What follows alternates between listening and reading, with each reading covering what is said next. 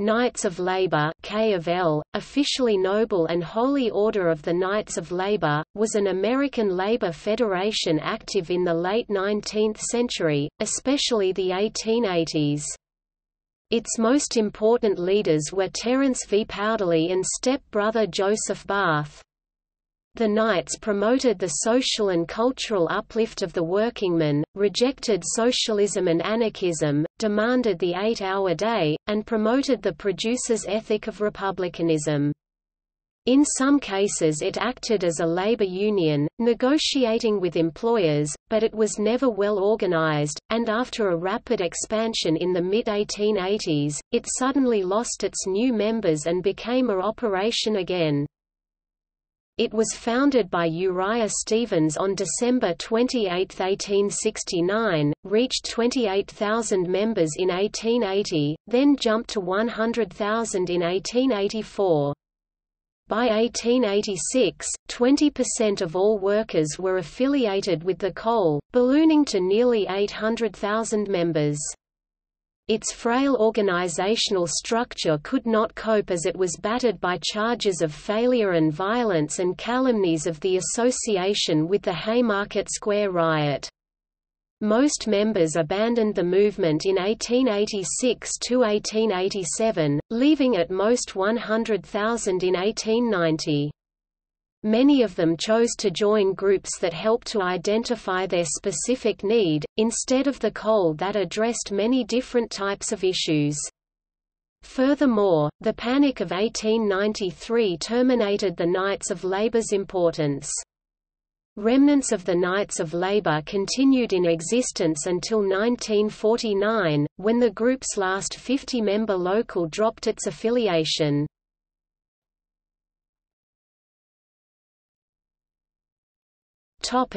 Origins.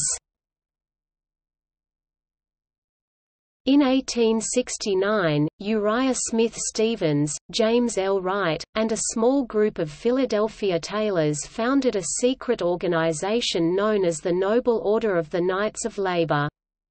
The collapse of the National Labor Union in 1873 left a vacuum for workers looking for organization. The Knights became better organized with a national vision when they replaced Stevens with Terence V. Powderly. The body became popular with Pennsylvania coal miners during the economic depression of the mid-1870s, then it grew rapidly. The coal was a diverse industrial union open to all workers. The leaders felt that it was best to have a versatile population in order to get points of view from all aspects. The Knights of Labor barred membership from 5 groups: bankers, land speculators, lawyers, liquor dealers and gamblers. Its members included low-skilled workers, railroad workers, immigrants, and steel workers. As membership expanded, the Knights began to function more as a labor union and less of a secret organization. During the 1880s, the Knights of Labor played a huge role in independent and third-party movements. Local assemblies began not only to emphasize cooperative enterprises, but to initiate strikes to win concessions from employers. The Knights of Labor brought together workers of different religion, race and gender and helped them all create a bond and unify all for the same cause. The new leader Powderly opposed strikes as a relic of barbarism, but the size and the diversity of the Knights afforded local assemblies a great deal of autonomy. In 1882, the Knights ended their membership rituals and removed the words, "Noble Order," from their name. This was to mollify the concerns of Catholic members and the bishops who wanted to avoid any resemblance to Freemasonry. Though initially averse to strikes as a method to advance their goals, the Knights aided various strikes and boycotts. The Wabash Railroad strike in 1885 was also a significant success, as Powderly finally supported what became a successful strike on Jay Gould's Wabash line. Gould met with Powderly and agreed to call off his campaign against the Knights of Labor, which had caused the turmoil originally.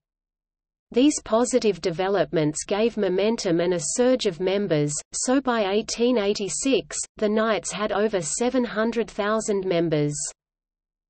The Knights' primary demand was for an 8-hour day. They also called for legislation to end child and convict labor, as well as a graduated income tax.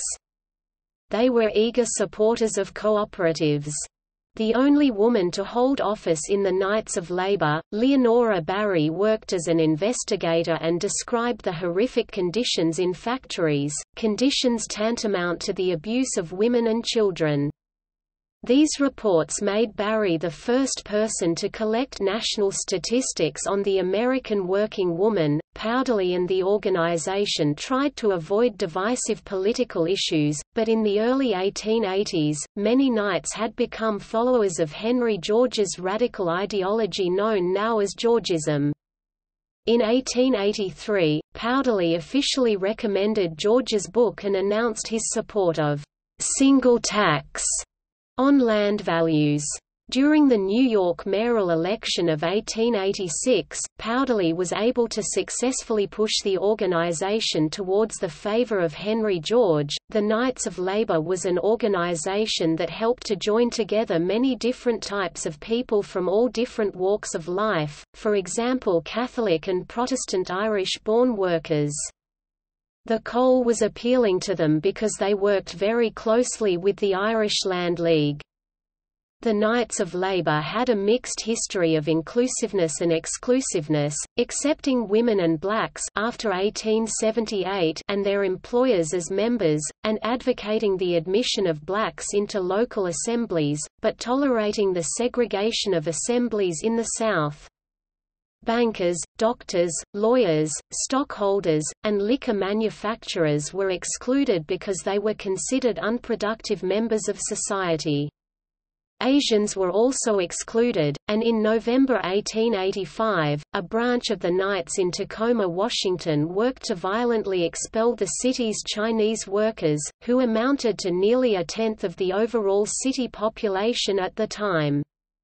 The Union Pacific Railroad came into conflict with the Knights. When the Knights in Wyoming refused to work more hours in 1885, the railroad hired Chinese workers as strikebreakers and to stir up racial animosity.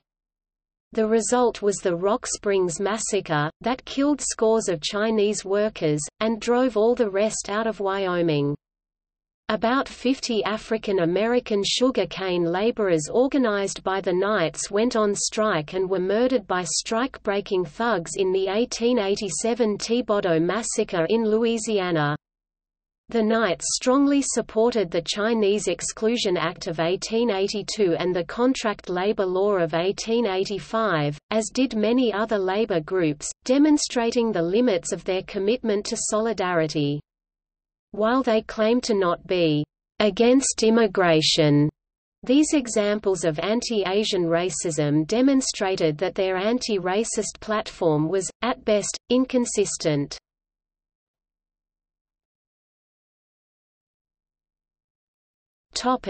Decline. The Knights of Labor attracted many Catholics, who were a large part of the membership, perhaps a majority. Powderly was also a Catholic. However, the Knights' use of secrecy, similar to the Masons, during its early years concerned many bishops of the Church. The Knights used secrecy and deception to help prevent employers from firing members. After the Archbishop of Quebec condemned the Knights in 1884, 12 American archbishops voted 10-2 against doing likewise in the United States. Furthermore, Cardinals James Gibbons and John Ireland defended the Knights. Gibbons went to the Vatican to talk to the hierarchy.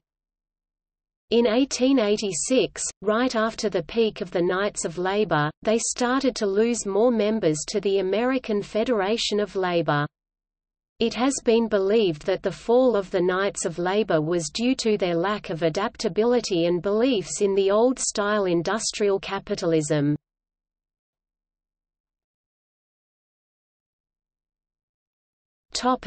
Legacy. Though often overlooked, the Knights of Labor contributed to the tradition of labor protest songs in America. The Knights frequently included music in their regular meetings, and encouraged local members to write and perform their work.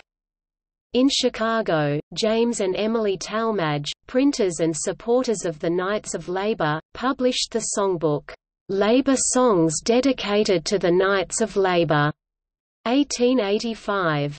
The song, "Hold the Fort", also, "Storm the Fort", a Knights of Labor pro-labor revision of the hymn by the same name, became the most popular labor song prior to Ralph Chaplin's IWW Industrial Workers of the World anthem, "Solidarity Forever". Pete Seeger often performed this song and it appears on a number of his recordings. Songwriter and labor singer Bucky Hawker includes the Talmadge version, entitled, "Labor's Battle Song", on his CD Don't Want Your Millions, Revolting Records 2000. Hawker also draws heavily on the Knights' songs and poems in his book on labor song and poetry, For Democracy, Workers and God, Labor Song Poems and Labor Protest, 1865–1895 University of Illinois Press, 1991.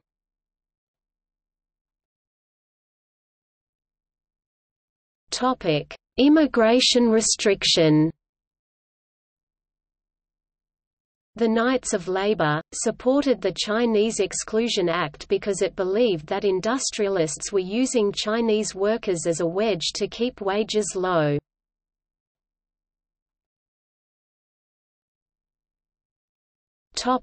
Footnotes.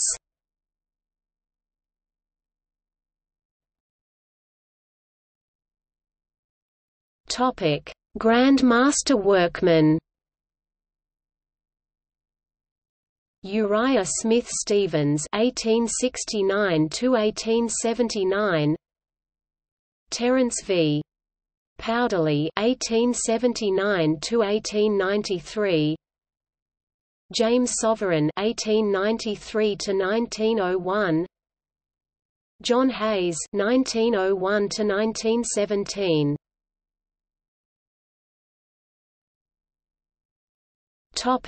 See also: Labor unions in the United States, Labor Federation competition in the United States, IWW, Olivier David Benoit, Mary Harris Jones.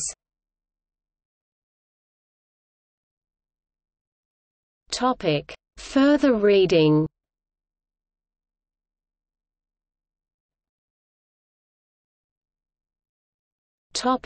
Scholarly studies. Birdsall, William C. July 1953.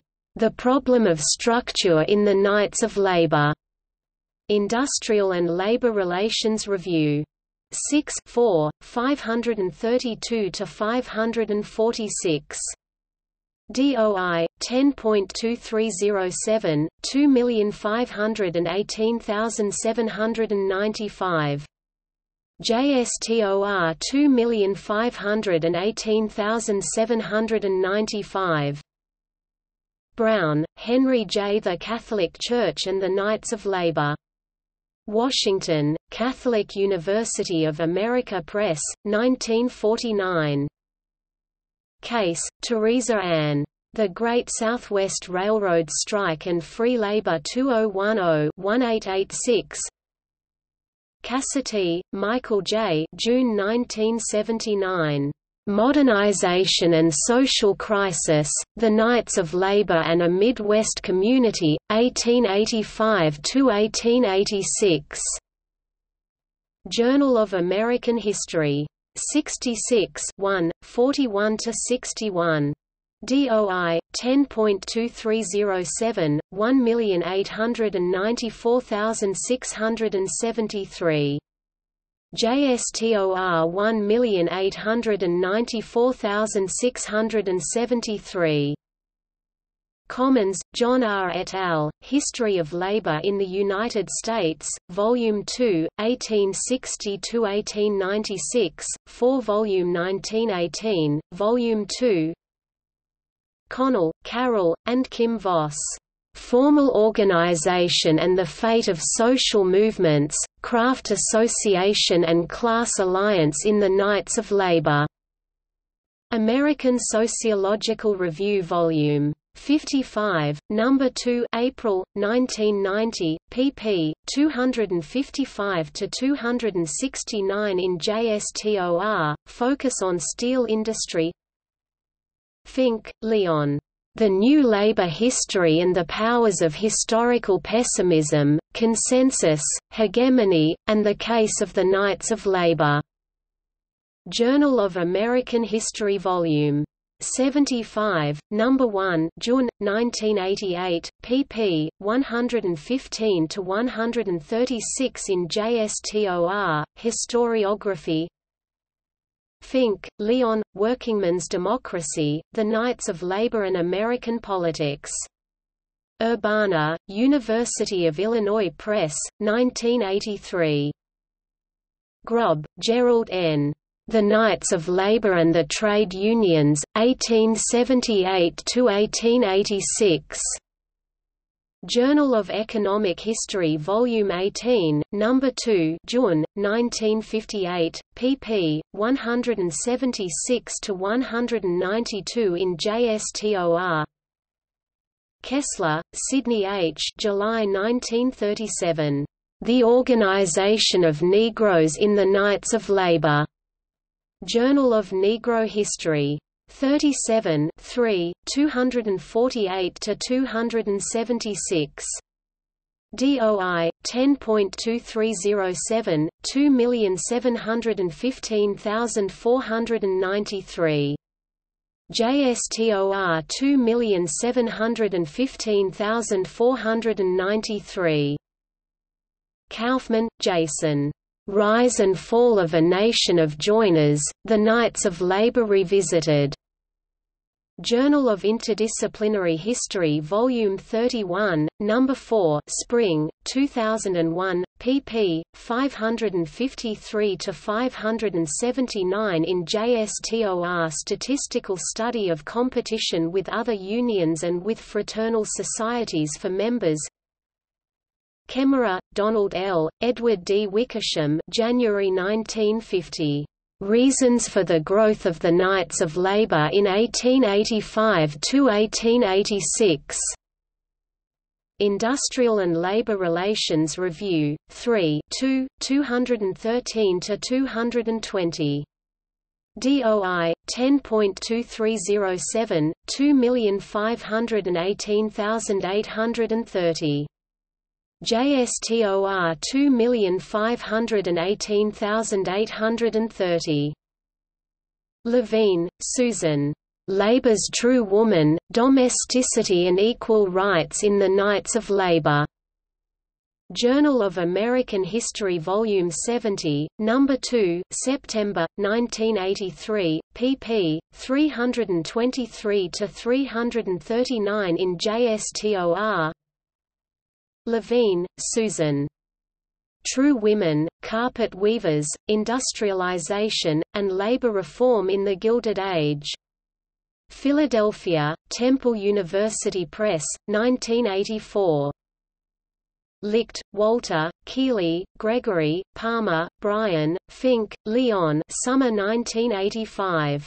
The Knights of Labor Commemorated and Reconsidered, Dreaming of What Might Be, The Knights of Labor in Ontario, 1880–1900, Workingmen's Democracy, The Knights of Labor and American Politics. Journal of Interdisciplinary History, 16 117–123. DOI 10.2307 204327. JSTOR 204327. Minor, Claudia 1983. The 1886 Convention of the Knights of Labor. Pylon 44 147 to 159. DOI 10.2307 275026. JSTOR 275026. Malloran, Melton Alonza. The Knights of Labour in the South. Westport, C.T., Greenwood Press, 1978. Phelan, Craig. Grandmaster Workmen, Terence Powderly and the Knights of Labour, Greenwood, 2000, Scholarly Biography Online edition Voss, Kim. The Making of American Exceptionalism, The Knights of Labour and Class Formation in the 19th Century. Ithaca, N.Y., Cornell University Press, 1994. Sociological Study. Ware, Norman J. The Labor Movement in the United States, 1860–1895, A Study in Democracy, 1929. Weir, Robert E. Beyond Labor's Veil, The Culture of the Knights of Labor, Pennsylvania State University Press, 1996 online edition Weir, Robert E. 1997. A Fragile Alliance, Henry George and the Knights of Labor. The American Journal of Economics and Sociology, 56, 421–439. Weir, Robert E. Knights Unhorsed, Internal Conflict in Gilded Age Social Movement, Wayne State University Press, 2000. White, Richard, 2011. Railroaded, The Transcontinentals and the Making of Modern America.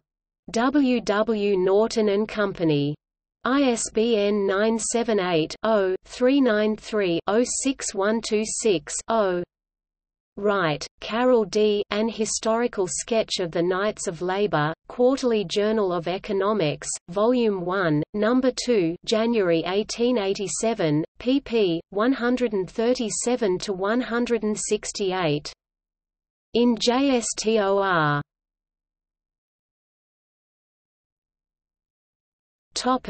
Outside U.S. Gregory Keeley and Brian Palmer, Dreaming of What Might Be, The Knights of Labour in Ontario, 1880–1900. New York, Cambridge University Press, 1982. Parfit, Stephen. Knights Across the Atlantic, The Knights of Labour in Britain and Ireland. Liverpool, Liverpool University Press, 2016. Pelling, Henry 1956. The Knights of Labour in Britain, 1880–1901. Economic History Review, 9 new series 2, 313–331. DOI 10.2307 2591749. JSTOR 2591749 shows that American workers in the window glass industry set up an English chapter in 1884 to watch the business in Europe. It remained small. Leon Watillon and Frederick Myers, The Knights of Labour in Belgium. Westport, C.T., Greenwood Press, 1978. Also in partial translation by Frederick Myers, Institute of Industrial Relations, Los Angeles, 1959, http://www.oac.seedlib.org, Arc Skeptical Smiley Face, 28722, BK0003T812J, brand equals OAC4. Topic: Primary sources.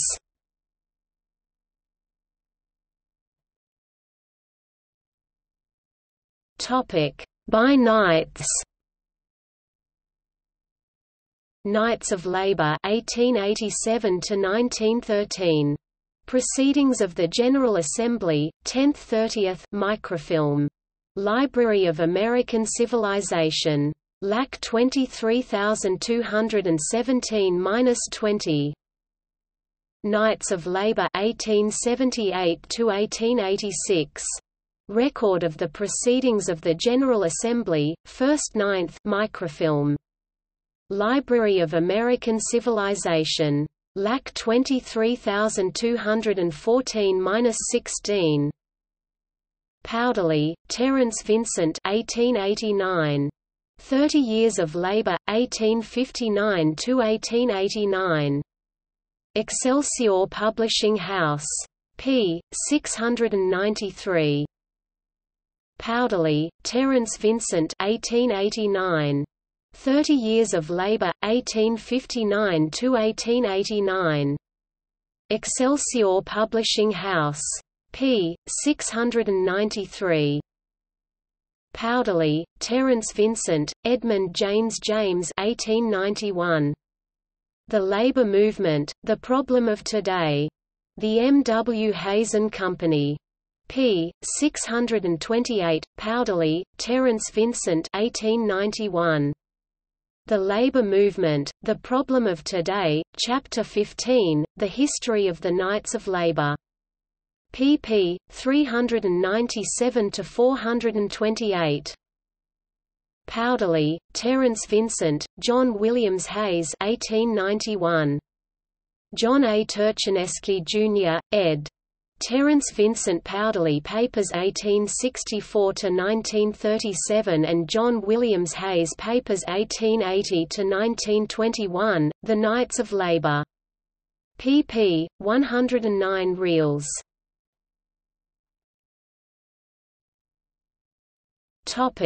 By others. A. C. Dunham. The Knights of Labour.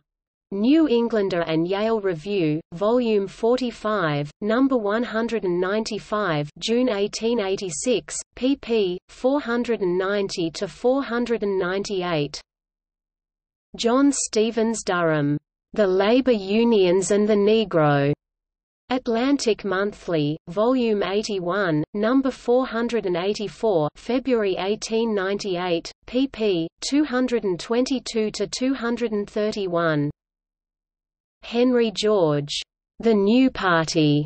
North American Review, Volume 145, No. 368, July 1887, pp. 1–8.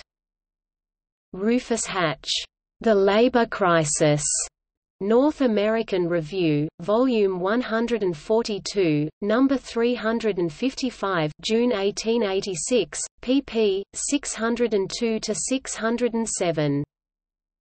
Richard J. Hinton. American Labor Organizations. North American Review, Volume 140, No. 338, January 1885, pp. 48–63.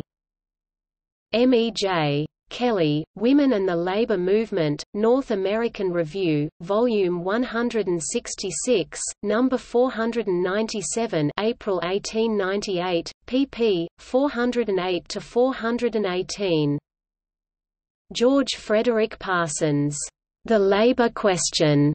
Atlantic Monthly, Volume 58, No. 345, July 1886, pp. 97–113. Carroll D. Wright. An Historical Sketch of the Knights of Labour. Quarterly Journal of Economics, Volume 1, No. 2, January 1887, pp. 137–168.